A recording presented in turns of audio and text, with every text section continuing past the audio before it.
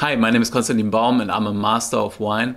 When it comes to packaging wine, there are very few options available to the winemaker. Most wine is sold in glass bottles and is labeled with paper labels. And when it came to sealing the bottle, for a long time there was also only one real option, which was this year, a natural cork. But this has changed over the last few decades, and today there are lots of different closures on the market. At the same time, there's quite a lot of confusion when it comes to all of those different closures. So I want to talk about the most important wine closures. I want to give you my pros and cons and my own opinion on this whole topic. So this is going to get geeky. If you're not into this, then maybe sit this one out. If you are, then let's go.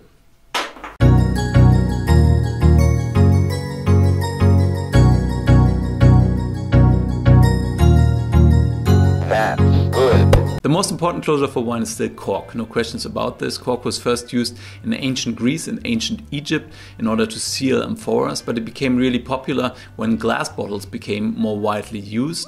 People first used glass stoppers, but then decided that cork is much more useful. They just pushed it in halfway so that they could pull it out with their hand. But after a while they decided that it's better to put the cork in entirely, and then they had to make a new invention, which was this year, a corkscrew. Cork was such a success because it's an amazing substance.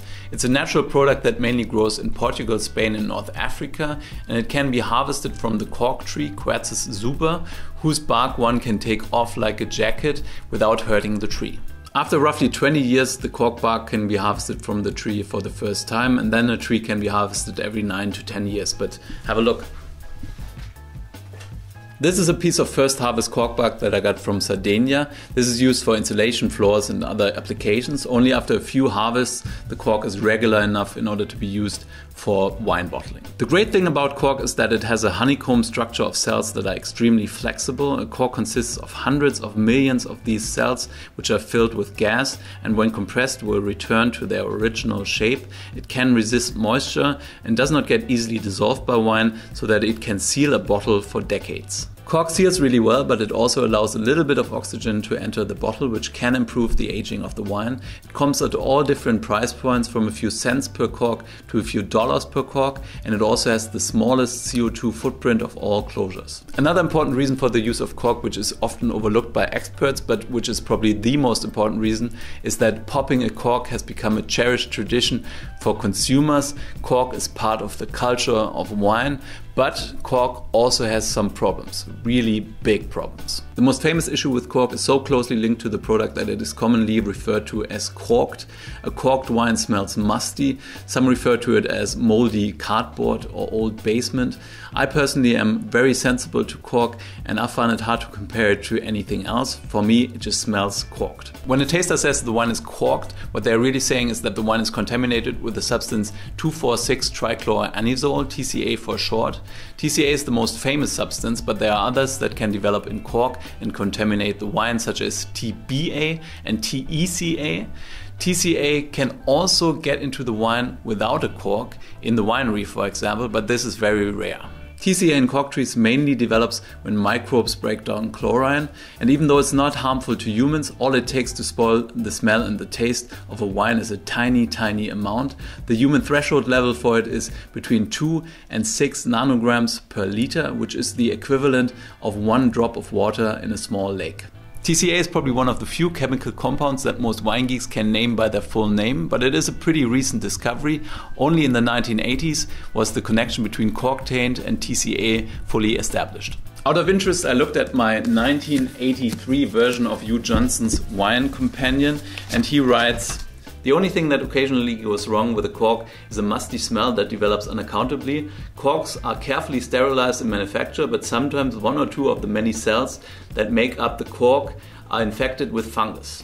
He also writes that one champagne house calculates the risk of a corked wine at 0.13%. When wine consumption increased in the late 20th and early 21st century, cork taint was on everyone's mind. Large tastings for wine competitions and wine magazines in the early 2000s showed that between 3 and 6% of all of the wines were corked. Think about this, roughly 5% of all of the wine was contaminated by the closure. That's a huge amount. What is really surprising is that not all producers of wine drop cork straight away. If a wrapping paper of a chocolate bar would make the chocolate taste like dog poop, producers of chocolate would probably wrap their chocolate in something else, right? But wine is still around, and that is because it has some great advantages too, and it is so well liked. Talking about liking stuff, if you like this video, then please like it down here and subscribe to my channel. Thanks. The cork industry really has improved their processes since then, and in my experience, the risk of having a corked wine is far lower than 5%. One producer puts it at less than 1%. There are different methods in place today to screen corks for TCA or to remove it from cork or cork granules. Even though the cork industry has worked hard in order to reduce the risk of TCA taint, the market share of cork has dropped significantly.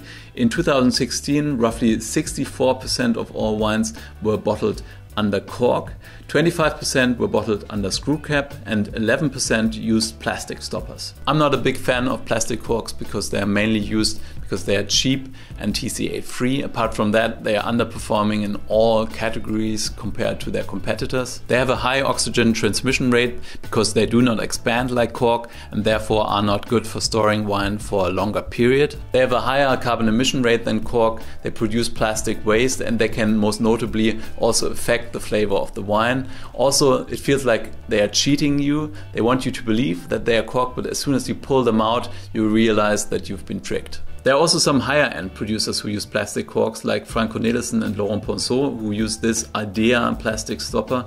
But I was really surprised when Franco Nelissen showed me everything he does in order to make sure that his wine is as natural as possible, and then he told me that he's using a plastic stopper.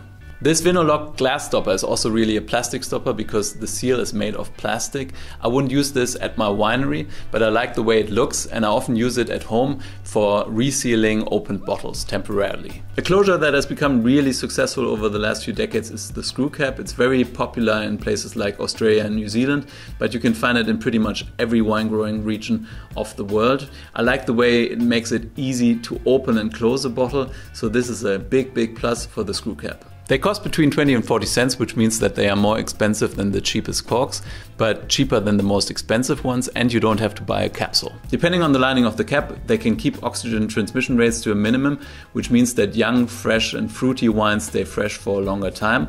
But some wines that need some air while aging don't age as well, which isn't a problem for 95 to 99% of all wines that don't need any aging. Screw caps are very consistent, but small damages to the cap during bottling or transport can impact the reliability of the closure and can lead to premature oxidation. Screw caps have the most negative environmental impact as they have a big CO2 footprint and produce relatively high levels of waste. But overall, I like screw caps, especially for young, fresh and fruit-driven white wines. Overall, everyone would agree that the closure has an impact on the expression of the wine, but just like the use of stainless steel or barriques in the winery, it's not really a qualitative choice, but rather a stylistic one.